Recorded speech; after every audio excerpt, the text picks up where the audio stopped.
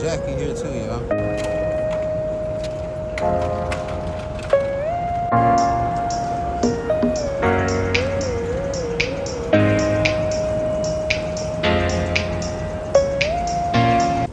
But this is the 15 needle. Yes. So y'all didn't have the new machine? Yes, this is the new. This is the new. Okay, so Yeah. okay, both of these are new machines. Okay. Yeah. I got a 1502. I got the Vision 1502. Oh, 1502. This is what would be the difference? What are some of the differences? Is it a new motor or new motor? Yes, new model. Oh, okay. Check from this side. Like for this machine, this is a new Vision V22. You can see the difference to like the past. Yeah, I see. Absolutely. Absolutely. It's totally different. Yes. Right. And also we upgrade the inner part and the control system. If you check, it is totally different. The monitor is different. Yes, the monitor is They put some work totally in. You look like they done put some work in, and giving y'all a new It's model. more smarter and faster. That is movable, right? adjustable. Oh, It's okay. adjustable now. And Excellent, the interface excellent. will be more friendly to use. Right. It Okay. is much more logical. And, Right. Yeah, and we also make some upgrade of the machine head.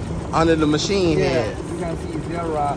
Y'all see the tension knobs are different. Yes. Tension wheel, and we also the spring and tension The spring. checking system. So It is double double check cam it. and the spring inspector of work grab. So the thread Tension. will go more smooth. Right. Okay. Yeah. Yep. Okay, y'all. So listen, I came here expecting just more needles, like a lot of other companies, but they have revamped this. This is a different machine. This is Yes, a more totally improved. different one. They went into improving Yeah. the machine, and they're here. A lot of y'all are scared to deal with these other companies. You don't want to go overseas. You have this fear that the price is you know, how much is this? How much is this? This one for self pickup is 6099. Yeah. 6099. Okay, so $6,000 for this. Yeah. And Pick up from a United States warehouse. okay, excellent. And you can pick up. You know, I picked mine up from Atlanta, Delivery from the for- warehouse. So Yeah, we Delivery have fine. a warehouse in Atlanta.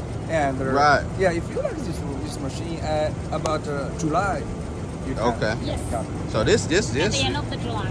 This is fresh off the dock. We can. This thing getting released in July, y'all. And like I say, they have come down here.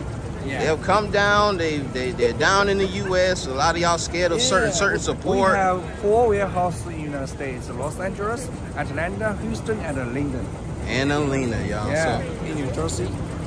and you know, the customer service, man. I seen them visit somebody this weekend that I talked to. So y'all, you know, I don't know what else to tell you. If y'all just want to pay more for worse equipment, you can do that, but you can go and deal with you know, those overseas, and you know, I can stand by because I have one.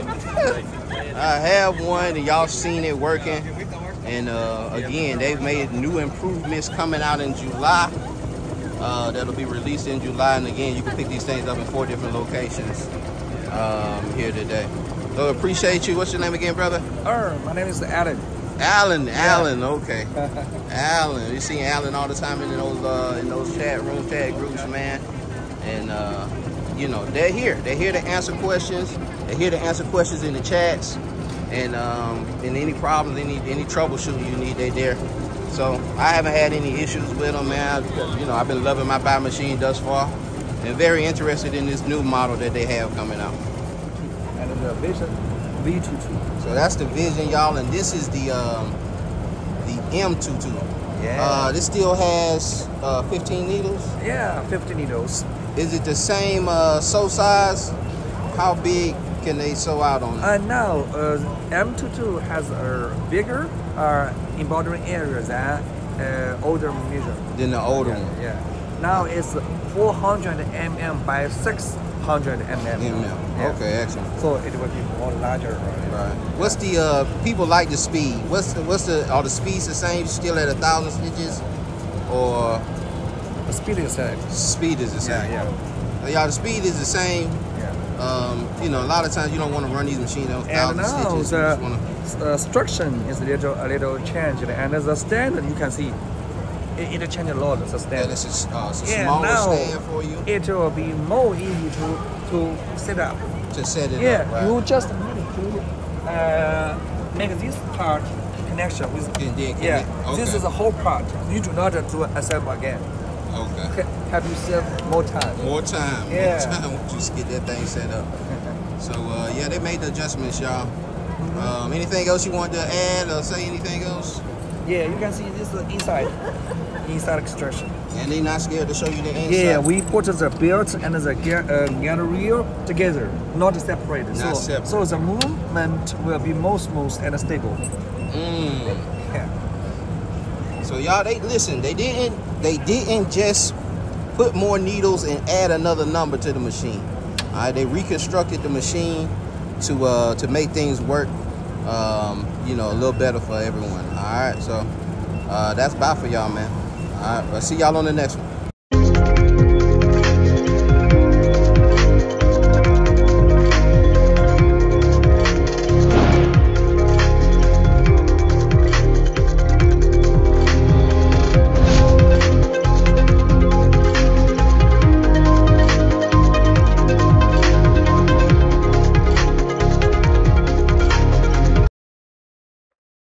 Y'all, so what just gonna give a little commentary on what we seen. All right, first and foremost, double tension detection. They've added, you know, they added some tension detection. They enhanced it, you know, and that deals with, you know, thread breaks. You have a thread break and your machine just keeps on running. If you ever seen that happen, where you got a thread break and it done ran an extra 50 stitches without the thread being in there, or ran the rest of the thing without the stitches being there, especially if you don't have like a needle change or something in between there.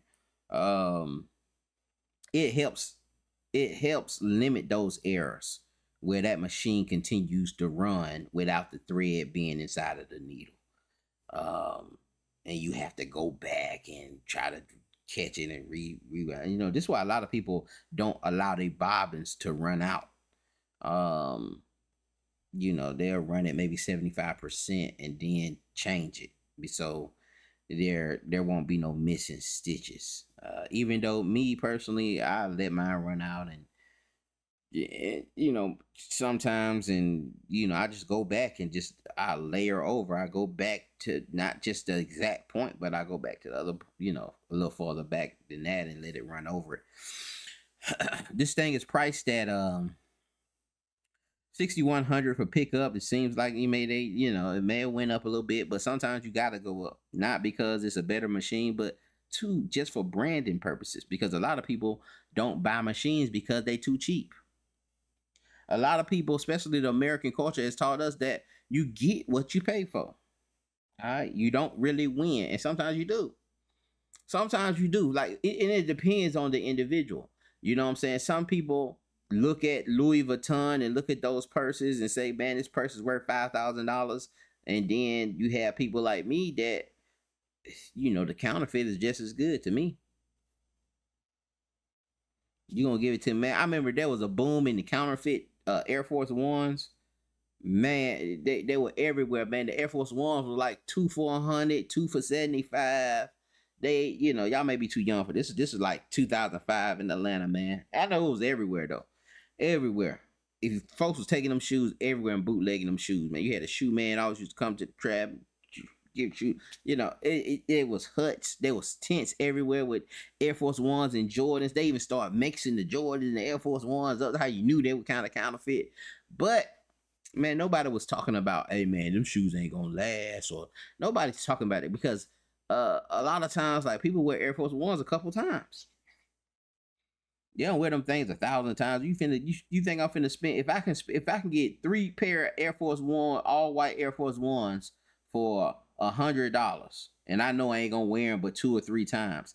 You think I'm finna spend $100? That's just me. But some of y'all will do that, man. Some of y'all ballers, y'all got all the money in the world. Hey, you know, some of y'all will do that. But for me personally, no, I'm not doing that. I'm not gonna do that. But sometimes you have, and I'm saying all that to say that sometimes you have to raise the price for people to think that you're not a joke and that you're not, they're not getting something that's just cheaply made and thrown together. Really, if it was me, I'd be charging y'all $9,000 to $10,000 for that machine. Because then you'll be like, oh, okay, now maybe they making some good machines now, maybe it's worth something now, but pricing and take from that, glean from what I just said, pricing is branding also, it ain't always about being the cheapest. You see what I'm saying? You could do shirts at 19. I seen a brother, he got some shirts on there for direct competition to me. Has my shirts out there for $20. I'm not dropping my price down to $20 for my shirts. All right. I'm just gonna make better shirts. I'm just gonna make more quality shirts, and then I'm gonna charge more. I'm not gonna go down to that price level, scraping $6-7 off a shirt. I'm gonna do that. Not for my brand. All right. But again, you can have the same shirts, but it got a different brand on it. People gonna feel like it needs to be more expensive. You can have the exact same machine, but it got a different name on it. It could be more expensive, and all that's part of marketing. And one of the reasons that we was discussing why some people are selling their machines at such a high price point, and it goes into marketing and advertising and so forth, and paying these influencers all kinds of money to market their products. And so they have that charge ends up going to the consumer. All right. And so BAI's probably finna do some more, some more videos and more marketing. And again, them even coming down here, that costs.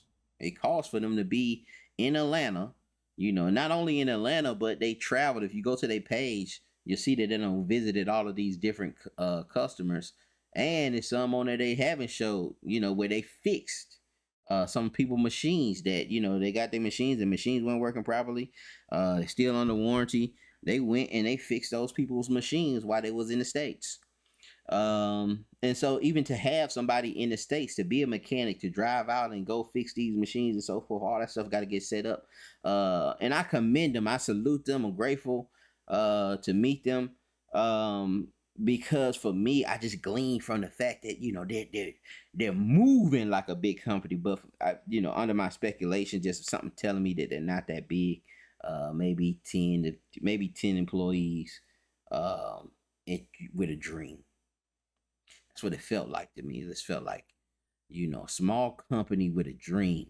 Mr. Allen, that CEO, he got a dream. It ain't necessarily a dream. It's just like, bro, we finna sell these machines. We got the attitude of a lion. Got the attitude of one of these Fortune 500,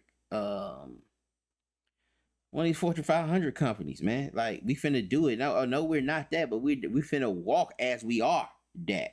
And that's another thing for us to glean from, to take inside of our companies, inside of our businesses, that we move like the big dogs. It don't matter that you're in your house, that you're in your garage. You move like the big dogs. Okay, you move like you're doing, $500,000 a year in revenue, in sales, in e-commerce. Like you move with a certain attitude. Whether you got it or you don't. All right, because they don't know. All right. Machine at $6,100 to pick it up. $6,099. Again, it's still a steal.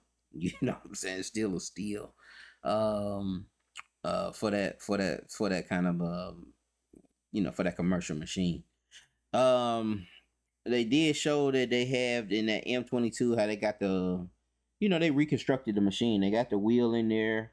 They got the pulley system and belt system in there with that same Y-axis module. So it moves, it moves a little. I don't know if you ever watched the machine sometime, but it need to, what I'm saying? That movement there is supposed to be smoother. Do I know if it's smooth or not? Do I know comparison? No, because I haven't seen them side by side.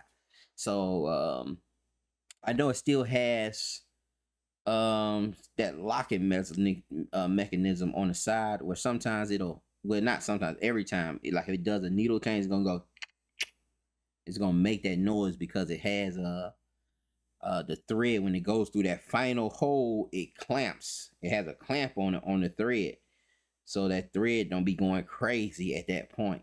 All right, and this is a lot of, like my Racoma don't have that on it because it has a light, so you have to substitute that. But for most companies, it's not worth the substitute. The light is not worth the substitute, and that's why you see the light on the outside somewhere hanging. But Racoma has their light right up under, right up under the needles. So when you hit that light on the screen, it'll light up all the needles, so you can see when you thread in that needle. For a lot of other machines, you have to you're gonna have to buy you a light, and it's just more important to have the tension. And I think that is more important. I think the light, and I see more companies do that. Most companies don't deal with the light. Most companies don't have that light under there. It's a light underneath the machine, but not a light directly under where you thread in that. So you can see that needle that lights up the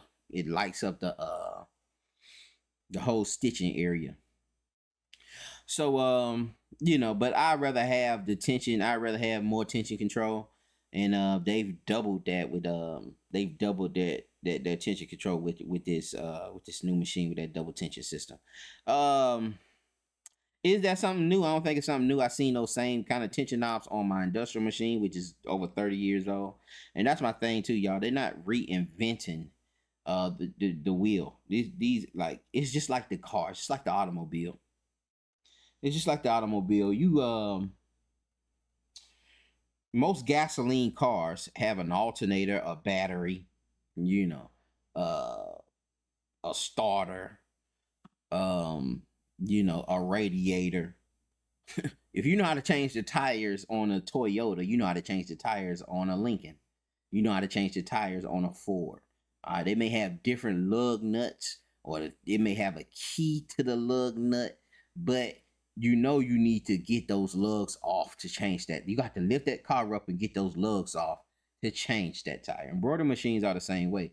So a lot of you be worried about, I know y'all concerned about, well, do they got the customer service here? Or do they don't really speak? It's a language barrier. Watch another company. Watch another company and see, and it's going to be pretty much the same. The issues are the same. All right, you got an embroidery machine, you're going to have some of the same issues. All right, that's going to point to certain things. You got like the embroidery machine got a motherboard that can go out. The screens can go out. All this stuff is plug and play that goes on that board. And at that knob that you turn, okay, to turn the knob, to switch to the next needle and get it back to 0. When it's saying no thread, when it's saying trim, the trim is in the same spot. Okay, so you can watch these videos and fix your machine. I don't care what model you got. Maybe there is some weird ones like that. Melco a little weird. ZSK is a little weird. But a Chinese machine is a Chinese machine. Chinese machine is a Chinese machine. Okay. For me, I think they're all in a factory, and you want to be a company that sells embroidery machines. Okay, you say, okay, well, so with some of the new models, I want this on, I want that on, and then you start making just like somebody coming to you to try to make a brand. You know what I'm saying? They want to start a brand, but they probably gonna use the same gilding. They probably gonna want to use the same gilding. If not, they're gonna use, maybe they amp it up and get an LA apparel. But they still gonna use these same brands. Unless they doing a cut to sew. And most people ain't doing that. And most people don't want to, like they'll do that for their own brand, but they ain't finna cut and sew for nobody else's brand. But yeah, I think that's about it, man. I think that was about it, man. Like I said, man, I gleaned a lot from financing. To me, I asked him about it, and to me, it sounded like it's gonna be tough. All right, he said, we're trying to work with a company, but ultimately, you know, seems like he's far away from that. If I had to give my opinion on it, he said, "Yeah, I'm working with somebody." Seems they're far away from that. They want you to sack your money up. Got to understand that China doesn't. I don't think China has a credit system. They don't even understand it. Their brain don't understand why we can't save our money. Why we can't save our money here and buy us a machine. So financing is not on one of their priorities. It's at a price where, you know, you stack up and get it. If not, then you probably don't need another machine. Or if this your first machine, you just gotta stack up, or you put it on your credit. Excuse me, you put it on your credit and you know, write it off at the end of the year, get a little something back. But nah, that don't look like it's coming anytime soon. If I had to guess from the response that I was given from him. But salute to BAI, man. It came down. They acted like some giants, man. You know, I admire that in them. And you know, it's a lot of companies that ain't doing that ain't got to do that. So I'm not even saying that, oh well, BAI is the best machine on Alibaba and then like that. Nah, I'm just saying that they're trying to move, they're trying to separate themselves from the competition, and they're making strides. They're making strides in doing that. All right. So I hope this thing was informal, man. I hope it, you know, I hope you learned a little something from it. And you took some, like my conversation with them, I gleaned some business things that I need to do. Definitely dealing with marketing and definitely dealing with attitude. You know, it don't matter what your condition is, you still need to move. No matter how small your company may be, you still need to move like a giant. All right, you still need to have the attitude of a giant. All right, with that, man, I'm a peace and blessings, man. I'll see y'all on the next one. Finny Prince out.